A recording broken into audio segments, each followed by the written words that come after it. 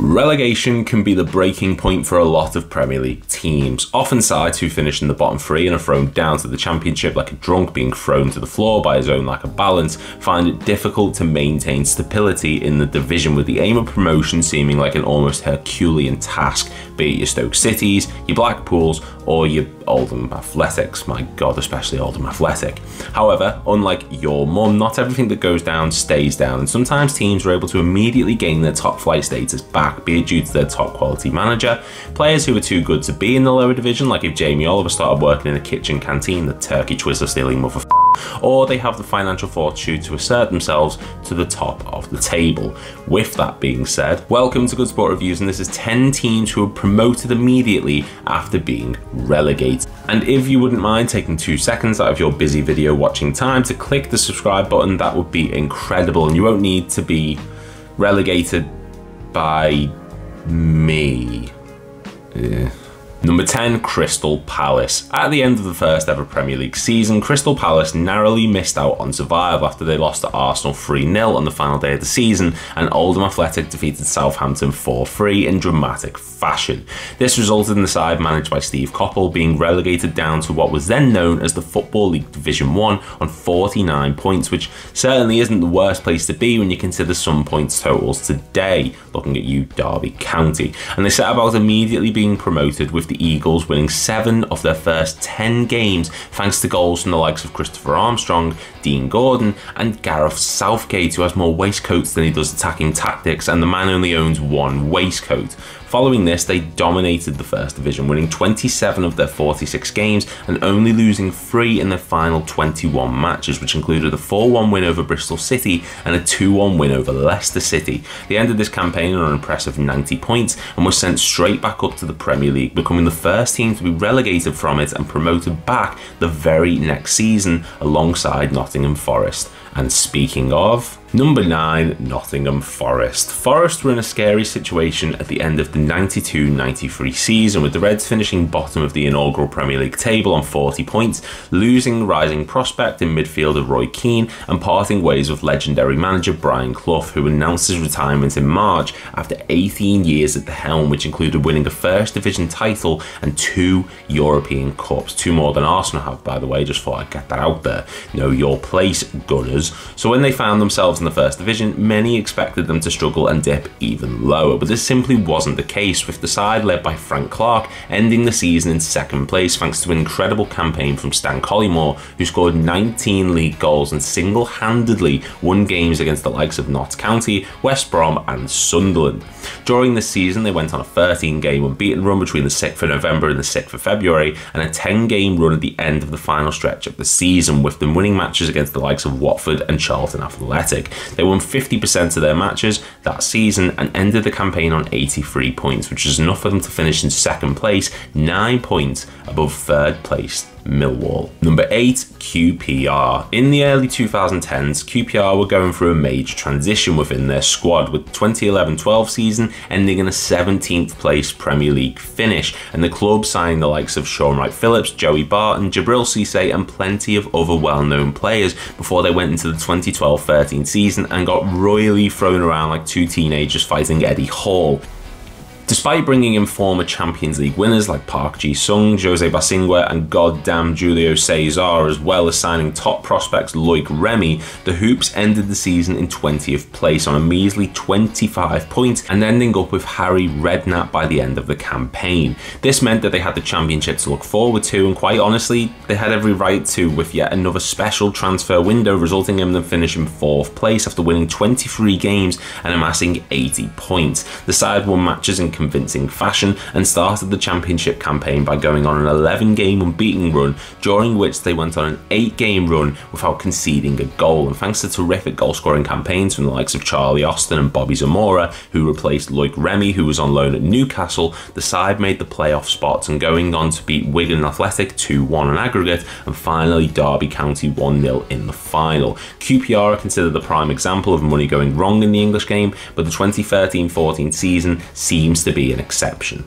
Number 7, Manchester City. Yes, believe it or not, kids, there was a time when Manchester City weren't winning Premier League titles and destroying all footballing happiness in the modern world with the best players, endless amounts of cash, and a manager who was the living embodiment of fun butchering misery with his tactics to prevent even the smallest bit of individual creativity, allowing him to thrash every single team in England to within an inch of its life. Man City were relegated in the 2000-2001 season with 34 points after they lost 20 matches, 6 of which came in a row between the 28th of October with a 5-0 thrashing at the hands of Arsenal and the 3rd of December with a 2-1 defeat to Chelsea. Fun fact, this was the season that the club saw them sign Ballon d'Or winner George Weah and Alfie Haaland, the father of the T1000. Fast forward 1 year and a Kevin Keegan-led Man City were absolutely destroying the championship thanks to phenomenal goal-scoring campaigns from Sean Gota, who scored 28 goals, Darren Huckabee, who scored 20 goals, and Paolo Wanchope, who scored 12 goals, propelling City to the top of the division on a sensational 99 points, 10 above second place West Brom. Along with this, they scored 100 goals, which is 32 more than the second highest scoring team, Wolverhampton Wanderers, and they did this by scoring 3 or more goals in 23 separate matches, and 4 of them involved them scoring at least 5. This was a terrific season, and while I might be showing off my bitter side whenever I mention City, I can't deny just how incredible this campaign was for the Sky Blues. Number 6, West Brom. West Bromwich Albion have been treated to 5 relegations during the lifespan of their Premier League career. Aren't they lucky? But the first of these came in 2002-03 season when the side managed by Gary Megson were in the politest way up like Homer Simpson fighting Dredrick Tatum. The Baggies lost 24 games that season, including a 5-2 against Arsenal in the 3rd match of the season, a 3-0 to Fulham on February the 19th, and an embarrassing 6-0 thumping at the hands of Liverpool towards the end of this miserable campaign. Despite this, the club kept Megson at the helm and actually paid off really well, with the former Leicester and Bolton Wanderers manager leading the future Allison Conceders to a 2nd place finish after winning 25 of the 46 games available. This was helped by the fact that they went out of the FA Cup in the 3rd round and the League Cup in the 5th, and by the fact that players like Lee Hughes and Jason Kumas were scoring goals on a regular basis, with Hughes scoring 4 goals in as many games as an example. Despite losing the last 3 games of the season, the side only lost 6 throughout the rest of the campaign and were comfortably in the automatic promotion spots, finishing 7 points ahead of Sunderland and 12 ahead of 4th placed West Ham United. Number 5, Watford. When you change managers more than a parent changing a baby's nappy, or Netflix changing the subscription rate, increase it again, you bastard, let's see where it gets you,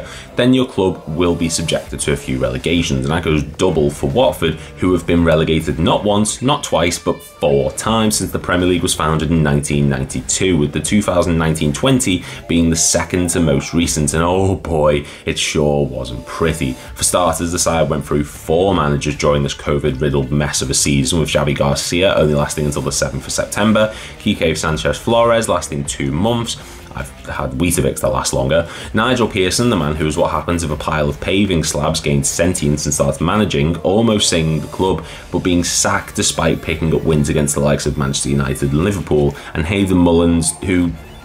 yeah, they went down in 19th place but went into the championship with a team more than capable of coming straight back up, with players like João Pedro, Ismail Assar and Andre Gray leading the line of attack ahead of an experienced midfield and back line who led the side to 91 points, with them winning 27 games and going on an 8-game unbeaten run between the beginning of March and the end of April, and second manager of that season, Xisco, propelling them into the Premier League with an exciting attack-minded style of football which saw them pick up high-scoring wins like the 6-0 over Bristol City and a 4-1 over Rotherham United. Number 4, Charlton Athletic. The 1998-99 season couldn't have started off much better for Charlton Athletic, who'd just been promoted from Division 1 into the Premier League, with the side managed by Alan Kirbishley only losing 2 of their first 8 matches and finding themselves in a consistent mid-table position from week to week. That was until the 21st of November, when a 4-1 loss to Leeds United began an 8-game losing streak, seeing the 1947 FA Cup winners plummet into the relegation zone. ending the season in 18th place despite having players like Clive Mendonca and Keith Jones. This meant the 99-2000 season was spent in Division 1, with the hierarchy deciding that Alan Kerbishley was still the man to lead them to success, and that's exactly what he did, with them winning 27 games of the season, ending on 91 points and picking up massive wins against the likes of Walsall, QPR and Crystal Palace to propel them into first place, which is a position they remained in from game week 26 until the end of the season. Charlton had the likes of Scott Parker and Paul Konchesky in their side, and while the latter of those names may fill my very soul with enough dread to fill an Olympic-sized swimming pool, they made sure there was enough stability in the backline and midfield to ensure the club's promotions prospects were never in danger. Number 3, Burnley. During the 2010s, Burnley established the name for themselves under Sean Dyche as a side that were constantly tipped for relegation, but were actually a lot more stable than people thought, with them finishing 16th, 7th, 15th, 10th and 17th before ending the 21-22 season in 18th place and being relegated down to the Championship. The season began with the Clarets losing 4 of their first 5 games and spending 15 of the 38 game weeks in the relegation spots. They did manage to put up a fight for survival towards the end, but they were relegated on the final day of the season following a 2-1 loss to Newcastle United, while Leeds United managed to remain in the league. This meant that the club were needing to sign a new manager after the departure of Sean Dyche, and their attentions turned to Belgium, with the club bringing in Vinnie Comp with the head like a thwomp to become their new manager, which yielded one of the greatest championship campaigns in history as Burnley reached a remarkable 101 points, scoring 87 goals along the way, and the side staying in first division from game week 12 up until they won the championship title. Not to mention they only lost 3 games all season, which in the championship is ludicrous by the way, and they even went on a 22-game unbeaten run, meaning they were primed to go back into the Premier League, with their position-based, attack-minded style of play looking likely to ensure survival. And, well, the less said the better, but it's still a perfect response to being relegated, and it's a credit to the now Bayern Munich manager. Number 2, Newcastle United. This was the season Newcastle were managed by Steve McLaren. No wonder they drink so much. The 2015-16 campaign was an awful mess for the Toon Army, with the side boasting the likes of Chancel Mbemba, Gini Wijnaldum, Moussa Sissoko, Alexander Mitrovic, Pafi Cisse, being ran by an owner whose priorities were pies and Newcastle in that order, and a manager who had as much tactical nuance as a slice of ham. They went down to the Championship in 18th place, losing 19 matches, including a 5-1 defeat to Crystal Palace. Of the 38 game weeks, they spent 28 of them in the relegation zone, and this condemned them to a season in the second division. The team may have lost the likes of Sissoko, Townsend and Wijnaldum in the summer, but they managed to keep hold of their main asset, Rafa Benitez, who showed the Championship the difference between a manager and a manager capable of winning a Champions League with Jimmy Traore in the back line. Newcastle amassed 94 points and spent 25 weeks at the top of the league, smashing teams on a regular basis, including a 6-0 against QPR, a 4-0 against Birmingham City, and all this was enough for them to finish 1 point above second place Brighton, who had a season which doesn't get enough credit, FYI. They won the Championship on the final day after a 3-0 win against Barnsley, and it was a terrific response from a side in the midst of the Mike Ashley nightmare to immediately go back up to the Premier League in the way they did. And number 1, Norwich City. If you look up the phrase yo-yo club in the dictionary, you will see 3 things: Pop World, Rosies and Norwich City, the living embodiment of a side which can't seem to make up its mind about what division it identifies with. The Canaries were being relegated and promoted immediately on 3 separate occasions. The first came in 2014 when they finished in 18th place on 33 points before being immediately promoted under Alex Neil the following season, thanks to a third place finish and a playoff final victory against Middlesbrough. The second came in 2020 when they were relegated in that COVID-riddled excuse of a Premier League season, as I've already mentioned, with them finishing in 20th place on a measly 21 points before going on to win the Championship title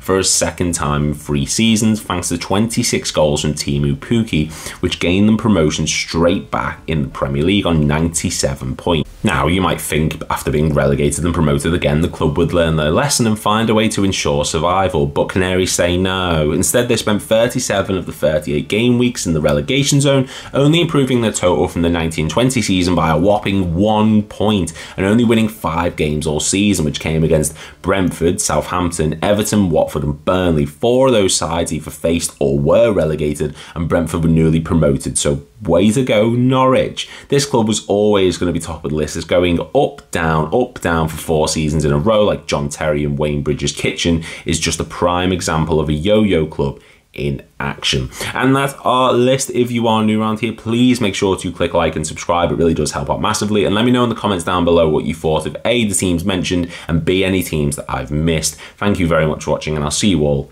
in the next one.